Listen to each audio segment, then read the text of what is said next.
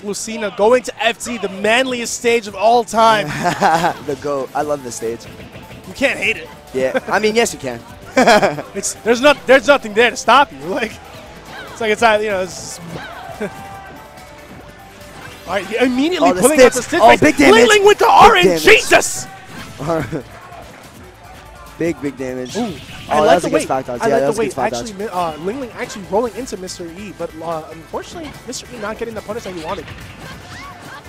The landing up there, not going to confirm off any of that. But yeah, swinging. Oh my god, another stitch, bro. Yo, this RNG, bro. Like, oh my god. Hey. Nice back air coming from LingLing. Safe on his shield. Yeah, the thick girl. I do like how LingLing is approaching this. He's waiting for Mr.E to whiff something before he can do it, and actually just kind of using those turnips to keep him at bay. Forward smash by Mr.E, gonna put LingLing at a disadvantageous position. Oh my god. You know, this is an interesting stage pick coming from Mr. E, probably. I mean, they probably decided to ban, because I usually know that Mr. E does not like to go to Pokemon Stadium. He just, like, he hates that stage. Really? Yeah, it's weird. He plays me. He better go there. But anyway. But yeah, he never goes to Pokemon Stadium. So usually whenever he plays RPS, maybe he got the win on the RPS set.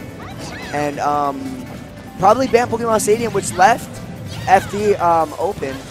Oh, immediate wall back here. Okay, I like the trump into back here. Unfortunately, not going to close out LingLing's stock. Oh, no jump. No jump. All right, Mr. E feeling himself. And one thing that I do like about Mr. E is how much of a... How much enthusiasm and how much, like, I he love feels watching for the game. Yeah. That's a little head bop. You see, like, he puts so much energy into the game. Watching the player cam watching the player cam of Mr. E, he's just so into it, and he just... I love it. I love the enthusiasm. But we do see LingLing sitting at a 19% and Mr. E at 113, I think, without a jump here. Is going to make it back to stage. And immediately catching up the jump. Good option by LingLing. But now Mr. E has to turn him too. You want to go? We can go. All right. I just don't like the stage because it's just hard. Because right now Mr. E is having a hard time getting back on stage and getting anything going for him. The stage not having platforms is kind of big for Peach and against Lucina. You know, but these combos are definitely helping LingLing out. Great execution and just kind of walling out Mr. E. Oh my God! He had the air dodge read. He had the air dodge read. Okay. Understanding that wow. Understanding that Peach can't obviously shield in midair, and that's the thing. As Lucina, when good counter. Great counter. This thing, when Lucina is when Peach is in the air, she can't shield. So as Lucina, shield, not gonna take it. Oh my God! There's that's two moves right there that we've seen the red sparks, and they haven't. They've lied to us. It's a fraud. Okay, I like the drive coming out, and the forward smash. And E definitely catching on to that right now, right? Yeah. If he's floating, I'm just gonna swing because he can't do anything about it. He can't flow cancel. But by the time that he does, the pistol. Oh, but he had a jump. Okay, tilt not gonna do it. And forward throw. Good tomahawk. I think tomahawks are really big for Peach because she has a little float, so you don't know what she's gonna do. So she could just land with the empty land into a grab. Yeah, and that's the scariest thing. You know, LingLing so great with his movement and flow cancels. He's going in. He's going in. Oh no! That was close. Unfortunately, I like this attempt to shield break, but we are still living out here. LingLing not being able to see the side. That just went through it. That just went through it. Yeah, that Mr. E with the face of like, what? That didn't have to hit. That just went through it. That forward air. I mean, I guess, you know, it's item priority. And since forward air is kind of, I'm not going to say it is a disjoint, but it's kind of like a disjoint since she has the crown and she's slanging that crown. You know, that was definitely a great option by LingLing, and understanding that he probably understood that, hey, like, you know, this is probably going to trade, and if it does, I'm definitely going to get the better of the situation. Yeah. Because he's definitely kill percent. Mr. E, that is his thinking face, guys. He's trying to select what stage he's going to go to right now because it's going to be tough. You saw a little mouse sliding across the screen. It's going to be tough though, you know, because when you go to FT, this isn't necessarily a bad matchup. You know, I'd like to believe because of the fact that by any means, Peach is widely known that she struggles with Sword, right? Yeah. So Mr. E knows that it's not an insurmountable matchup, right? It's literally just based off the player at this point. LingLing playing it so well, man. Taking these combos as far as he can get them. Mm-hmm. So we're on that stage lesson screen right now. Where we're going to go? He's hovering over Pokemon Stadium 1, but that's not legal here, so Pokemon Stadium 2. All right, we are going to Smashville. Yeah, this is a good pick, especially because it doesn't give LingLing as much space to set up with turnips and like pull them out. Because now after the patch, Peach does have a good amount of lag with the turnips when she pulls them. So let's see. And I also like that now Mr. E has a platform to work with instead of just having a big stage and no platforms. But we are going to see a quick 36%, 48, excuse me, coming from LingLing against Mr. E. You know, and Mr. E just looks like he's having trouble going in. I like that, forcing the directional air dodge and actually just grabbing immediately. Oh, good down air. Not going to convert off of it, but still ease the pressure. Okay, good. Straight forward. Oh! That was great spacing. Oh, he angled his shield too far up. I like it. I like it. Understand that he's going to charge. LingLing goes charging up the forward smash, so why not do my shield breaker? If it wins, if it wins, and if it doesn't. Oh, good back air. He still has a jump, so he's going to be able to float. Oh, LingLing popping the parasol oh, a bit too early. That was a big brain play. He was like, he's going to try to punish me. I'm going to just get on stage for free, but he has no jump. That was interesting. Yeah, that was very interesting. interesting. He didn't have a jump, but still, I would expect the up B at least. Okay, great up B out of shield. Only 12% though. Let's see how much extra credit Mr. E could just get out of this right now. Hey, great shield grab, yeah. Super low right now. Oh, good weight. No, nah, he was gonna. Oh! He called that out. He almost called it out too. Yeah. He called it out. He just barely misspaced it. Timing is key and timing is key in situations like this. Yeah, most definitely. Against a character like LingLing too. Against a player like LingLing. Against a player like LingLing, especially against a character like Peach. Okay. That back air not going to be safe on shield. Mr. E being able to act out with a back air out of his shield. And we see now that Mr. E has a platform to work with, now he's spacing his aerials, retreating back underneath the platform, and working with everything that is given to him, especially now that Smashville is such a small stage. Yeah, and LingLing, one thing he isn't doing at this point is like he's getting punished when he's hitting Mr. E's shield at this point, right? So what he isn't doing. What I want to see, not gonna take it, but that was really good. What I want to see is that he's going for these tomahawks, he's going for these grabs, because at this point, if Mr. E's constantly doing this, why not? That was hella deep. Yeah, he was out there. This back throw might take it. Yeah, that's it. 160%. That's good percent. Sheesh, I don't know if my character's not going to want to kill him there. No, I'm joking. All right, but we do see LingLing is sitting at 133. That Nair is indeed going to take it. Mr. E getting a lot of extra credit. And he is a very momentum-based player, so the fact that he is up a stock right now is only giving him the confidence to continue going. Great tomahawk as we see him put the pressure on LingLing. LingLing cannot seem to find a way to stop all this. Great dash attack, not converting to fair. Okay, the Nair up he had a shield. Okay, and Mr. E is going in right now. He understands that LingLing did use his float. Great grab. Oh, no jump here. Catching the jump, and that was so smart. That was not going to do it just yet. And that's one thing you have to recognize when your opponent doesn't have a jump. You have to capitalize on the situation. Yeah, and a character like Peach, being able to go so far off stage because of having float. But we are going to see Mr. E taking it slow right here. It's facing all of his aerials.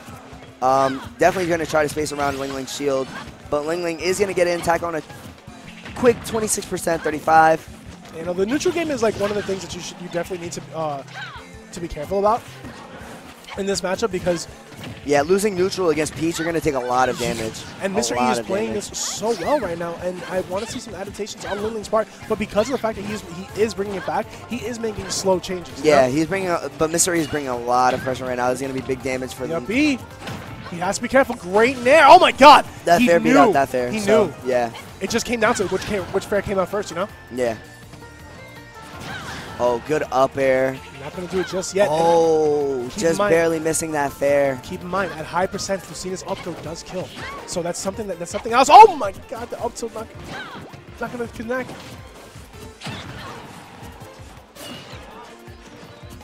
Oh, just barely misspacing that fair, and LingLing is bringing this all the way back. Let's see whether or not LingLing is going to be able to close that out. His shield looking like a Skittle right now. Hey, and at this point, if Mr. E does get the up throw, I think it's going to kill. Definitely with rage. Oh, great fair, spacing. as he does take a LingLing. He just Mr. called E that clutching it out, man. He super clutched it out. That fair, he was like, yeah, let me just space this properly. Space this against you. He spaced it perfectly. Perfectly. Actually caught LingLing as like at the end of it, which is literally. great. I think it still would have had the hitbox had he gotten hit, but that spacing was phenomenal. Yeah. If that would have traded, and we would have seen like the DBZ trade. Who does first? It probably would have been LingLing. Because cross stage, cross stage. It's a little rough. All right, and we are going to FD. We're going back to FD. Oh. I'm surprised Eden Bennett. Yeah, I'm surprised too. I don't like it. Like, you know, it's just swords on FD. I don't, unless it's like melee. Swords can do a lot. You know, on the platforms because you can shark. You have more opportunities to like kind of just get your opponent in combos. So I do understand, but I am surprised that Mr. E didn't ban this. Yeah, but he probably just feels confident. You know, he's like, you know, I lost game 1. It's fine. It's not me.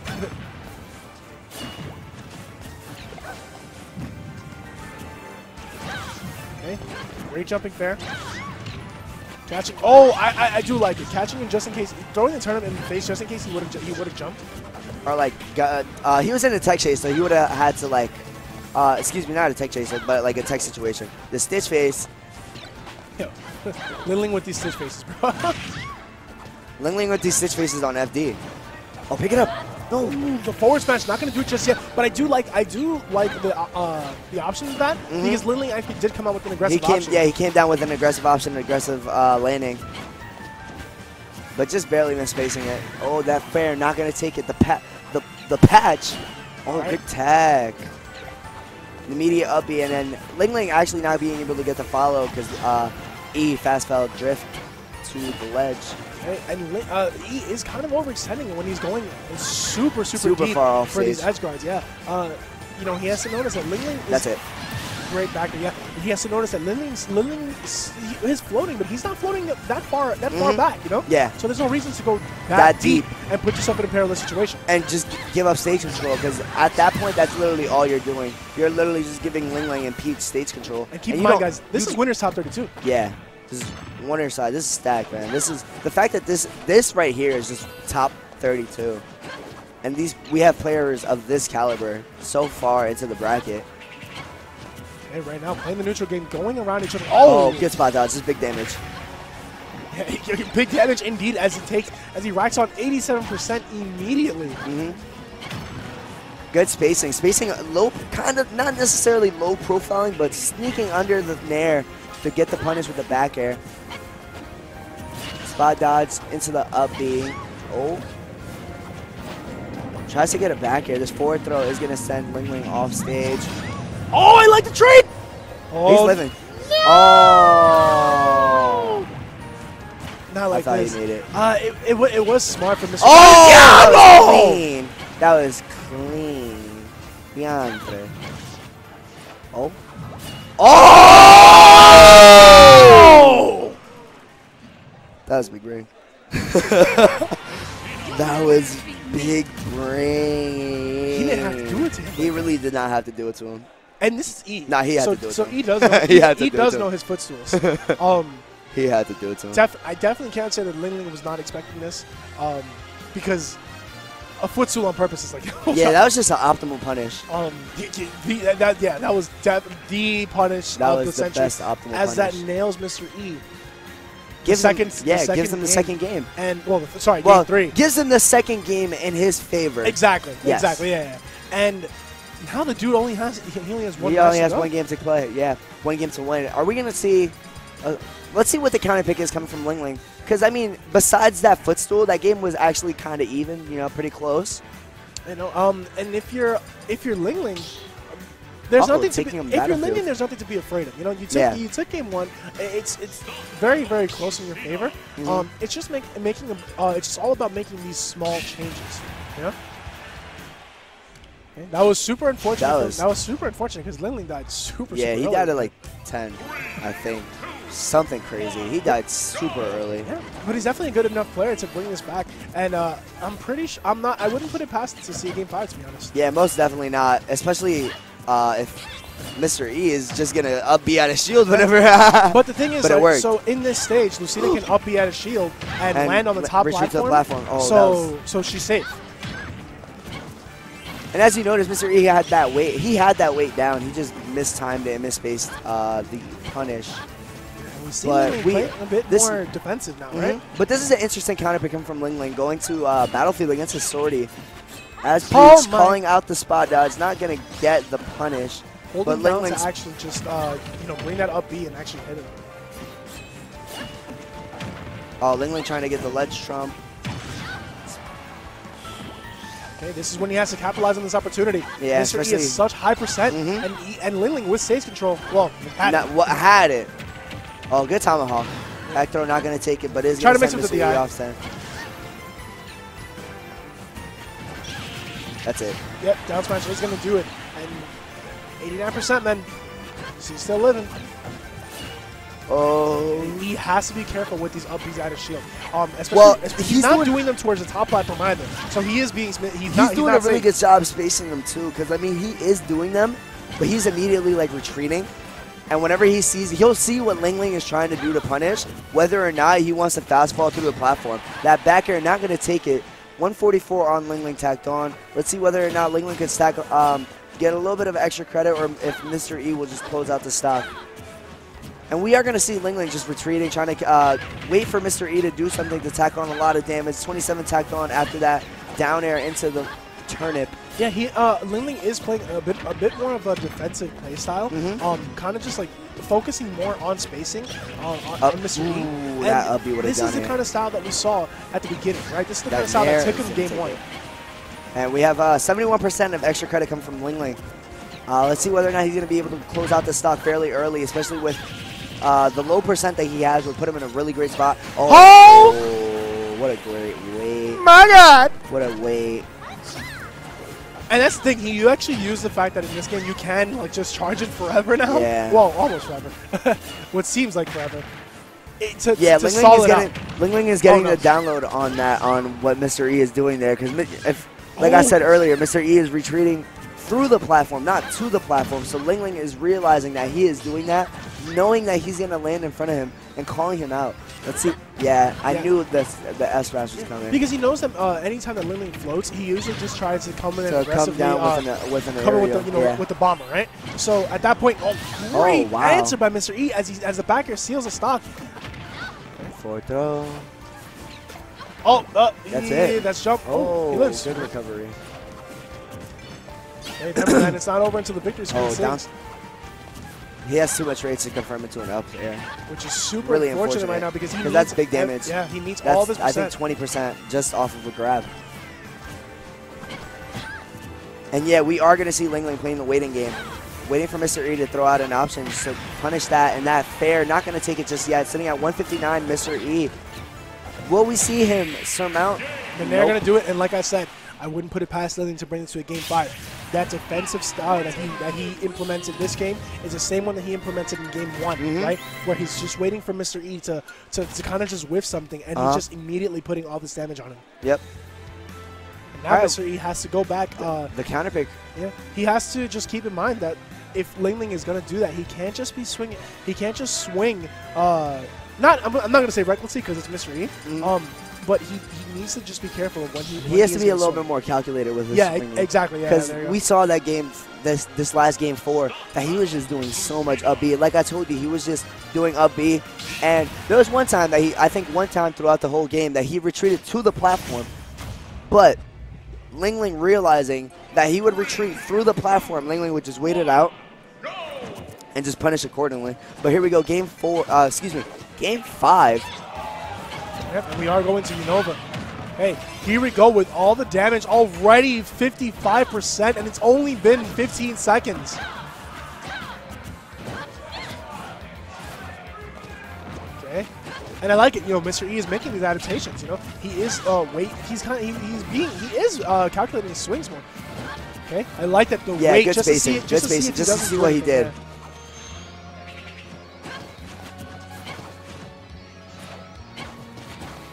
almost catching him with that up air, but not really. Good fair coming from Mr. E. Having LingLing off stage is spot dodge.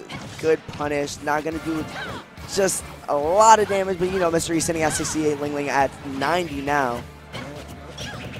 I like that. The wait for he did expect LingLing to jump, which is why he nared. But you know, forward smash was definitely the ultimate punish right there. Oh, good back air coming from LingLing, and now Mr. E off I didn't stage. have to hit that hard.